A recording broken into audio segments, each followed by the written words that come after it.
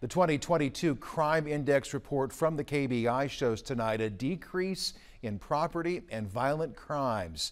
This new report found that violent crime decreased statewide in 2022 by 4.3% compared to the year before. Violent crime had been on a steady increase since 2014, but it seems to have leveled off as violent crime offenses declined in 2021 and 2022. Despite the overall decline, the number of violent crimes in 2022 was 9.2% above the decade average. Overall, property crimes also declined by 10% in 2022, which has been steadily decreasing since 2017. This report does not include any new crime numbers that have occurred since January 1st of this year. Topeka